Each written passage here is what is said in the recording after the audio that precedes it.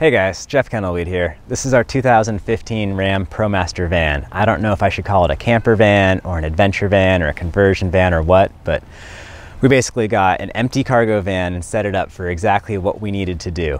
We had pretty normal day jobs in the Bay Area, and we wanted to head out 2-3 hours to all the fun spots every weekend to go out and ride our dirt bikes and mountain bikes. So we realized with our Toyota Tacoma, things were getting stolen out of the back. It was a real hassle loading it, unloading it, and it just, having everything get rained on, hanging out open in the back, it's not ideal. So yes, it works, but with the Promaster, we get the same gas mileage. It's a heck of a lot easier leaving everything in the back when you get someplace for the night, and you can move more easily inside of it. With our family growing, it's been easier with the baby than the truck would have been. So all in all, I'm quite happy with this setup. Why a Promaster? We had this crazy driveway back in Marin that has kind of like an S to it, and it was really steep. And so you were off camber and turning, and it would almost always pull one of the wheels of the vehicle up into the air. And the Sprinters and the Transits that I tried to back up that driveway couldn't make it. And I tried with the Promaster, and we were still on 3 wheels, but it made it. So we bought a Promaster. That was a few years ago now. I've got maybe 25,000 miles on it, and I'm pretty darn happy with it. When we were looking for a Promaster to get, we really did not want a white van. So that narrowed down the choices from lots of vans to about 4 in the area. And so once we came and found this one in particular, I liked the dark color, thought it would look okay. And then it had, I wasn't sure if it was gonna be good or bad. I kind of thought it would be better, but in hindsight, I was wrong. We got it with a single driver, dual passenger seat configuration. And so if you're building out your van at the garage and back, you can't really have 3 in the front and no way to get from the front to the rear. So I moved the double passenger seat to basically the rear part and sourced a single front seat. And so now it's a 4-person seat belt capacity. In the future, I want to use a 3-person bench seat back here and actually push it back a little bit and go to a single motorcycle capacity rather than a double. But for now, we've got the single passenger, single driver, and then dual person rear bench seat.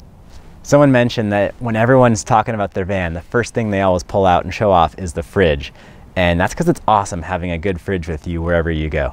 I don't use it to get groceries or anything like that, but for bringing family dinners to the park, for going out on a mountain bike ride, it's just so great to have a nice cool beverage ready to go. So I got this cheap little fridge. I don't think it was even 300 bucks. It was a great deal. It's wired directly to the battery in the Promaster, and the Promaster comes with a deep cycle battery, starting battery stock, which is a heck of a lot better if you're gonna have a lot of draw like this refrigerator. And honestly, it's a compressor driven fridge. It doesn't really draw a whole lot of electricity. So I've had a good experience with it. It's an Edge Star. I don't remember how many liters, maybe 40 something. I didn't have time to make any kind of a sliding contraption. We just had a little baby, so simple is good. So the cabinet has enough space that you can actually open it. And that's simple, it works. We do camp in this occasionally. I've camped in it more than the rest of the family has. And the bed, it's not perfect, but it works pretty well. We want it to be separate from all the toys. So I can nest 2 pieces of wood right up here.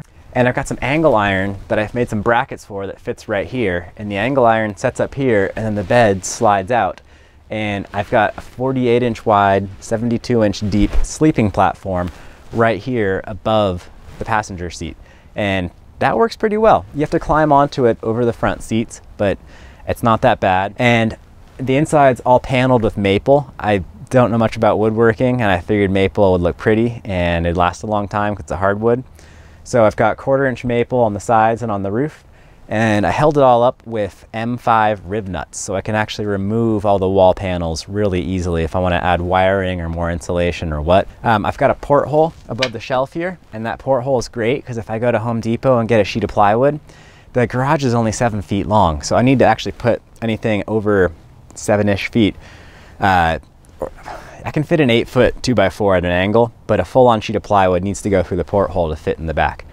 If I was into surfing, I'd probably need to fit a surfboard in that way too. Luckily, I don't surf. Here we have the rear of the van, the garage. This was basically the priority during the build out. The whole reason we bought a van is so we could go ride our dirt bikes, go ride our mountain bikes, and just have everything self-contained, because on the long drives from where we used to live out to the mountains, it was 3+ hours and you're stopping to get gas. Sometimes you're spending the night in weird hotels. and just having the motorcycles, the mountain bikes, all of our gear exposed, that was no good. We had a couple pairs of moto boots stolen, a few other things got yanked, so it's just way easier to keep it all enclosed, out of sight, out of mind, out of the rain. I really like being able to get my knee pads on, get changed up in here where it's dry and warm. The garage is the heart and soul of any van build, in my opinion, for this type of stuff. So I've got 2 chocks up front for the front wheels of dirt bikes. I can fit 2 full-size dirt bikes in here, no problem. They kind of nest, front wheels turned left, both of them. I've got some camping accessories, folding chairs, table, that sort of thing. Up in the front there, all tucked in. I usually carry a bicycle pump as well, it's super handy. And then on the right side, I can usually put 1 mountain bike with both wheels still on it, and then a second mountain bike with 1 front wheel removed. Our goal was to have 2 dirt bikes, 2 mountain bikes, no wheels off, no hassle, just fit it all in the back, head down, visit my friends in Santa Cruz, my parents, whatever. Just have it all in here, no big deal. And that basically worked, but this van's a little bit short for all those kind of toys. So having to remove 1 front wheel from 1 mountain bike, I'm okay with that as a compromise. It's not that much work and it all fits in here. I also didn't want to have anything obstructing overhead. I wanted to be able to change a flat tire, get dressed, just have a dry place out of the elements to hang out and do a little bit of work. And this garage totally makes that happen. It's about 7 feet long, a little bit under 7 feet in distance. Height-wise, I can stand up in there comfortably. And I did have to put some paneling all through the rear.